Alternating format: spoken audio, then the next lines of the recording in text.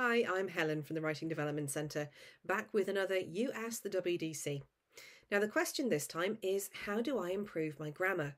And that's quite a large topic, and the answer's slightly different depending on whether you're a native speaker of English or whether English is a second language for you. So in this response, I'd like to focus on tips and suggestions for people who have English as a first language, and we'll do a separate set of tips for people who have English as a second language. So it might surprise some people, but native speakers of English do occasionally make grammar mistakes in their writing. Even I do. And it might be for a number of reasons. It could be that we were simply not aware that that particular issue was a mistake. We've been writing that for years and we had no idea. It could be that something like dyslexia is impacting on our ability to pick up on these errors.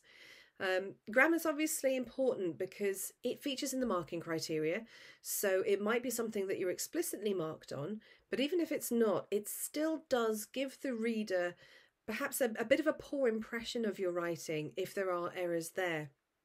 They might feel that perhaps you haven't taken as much care over the work as you might have done.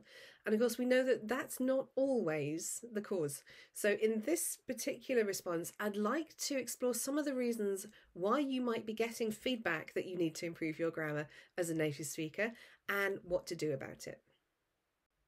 So the first thing to ask yourself is it really grammar that's the problem? You might have been prompted to look at grammar because of a piece of feedback, but it may also be that there's something else going on with your writing, but it's not actually grammar at all. There's no errors in your work. What might be happening is that academic writing has a number of very unusual stylistic conventions that aren't to do with grammar at all. It's not about correct or incorrect usage. It's about writing in the right recognizable style. And the reader might just have got the impression that there is something not quite right about the writing, hasn't been able to identify exactly what's given them that impression, and has said, oh, you need to improve your grammar. It's not grammar. So in those instances, it might be worth getting a second opinion, perhaps from one of the Writing Development Centre tutors or a friend of yours who's particularly good at writing, and just asking, is this a grammar issue or is there just something not entirely conventional about my style? Now, for sentence structure particularly, one of the reasons why grammatical errors start to creep into our writing in academic writing is that we possibly are trying too hard. We're dealing with very complex ideas. We're trying to write as formally and as academically as we can. And sometimes we overdo it and we end up with sentences which start to break down under their own weight.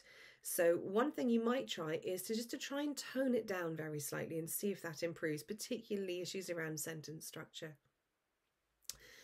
It could also be something to do with the editing process.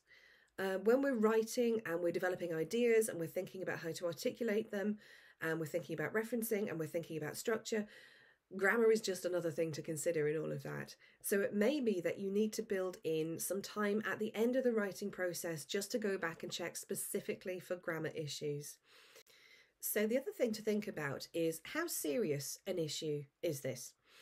It could be that there's just one or two errors. Maybe it's a stray apostrophe, maybe it's a comma out of place, and your particular reader in that instance is a real stickler for grammar, and that in itself was enough to make them say, you need to look at your grammar, because there was just one or two things that if you managed to pick them up, then it would have given a much better impression.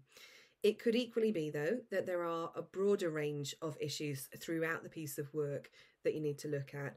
Some of them may be more serious than others, impacting more on understanding the meaning of your writing. Some of them might be fairly minor and just a little bit of a niggle for your reader. So to get a sense of what we're dealing with, you'll need to do a bit of a diagnostic on your own writing to see what the issues are, how widespread they are, and how much of a problem they are. It can sting a bit when we're given the feedback that there's something wrong with the way that we write. Writing is a very personal thing. It's a way of articulating ourselves and expressing our voice. So we need to keep this in perspective, and we need to prioritise so that we can move forward. You could make an appointment with the Writing Development Centre to talk to one of our tutors. You could also ask the lecturer who's given you that feedback whether they can point out the main examples or even name the issues that they think you ought to focus on. So how do you go about actually improving your grammar? Well, if you're a native speaker of English, maybe you're a home student or you're from one of the other countries that have English as a first language, This is probably an easier job because from my experience, it's probably one of a small handful of issues. It's probably commas, apostrophes, possibly semicolons. It could also be sentence structure, either run-on sentences where two sentences accidentally get glued together, or fragment sentences where actually there's not enough there for it to be a complete sentence, or it might be accidentally confusing one word for another, there and there, or it's and it's, for example. As I mentioned, it's probably one of a small handful of issues. So the trick is to identify which of those it is. It's probably not more than one or two, and read up about those. You don't need to go away and read lots of grammar books, just the relevant pages. You could try books in the library.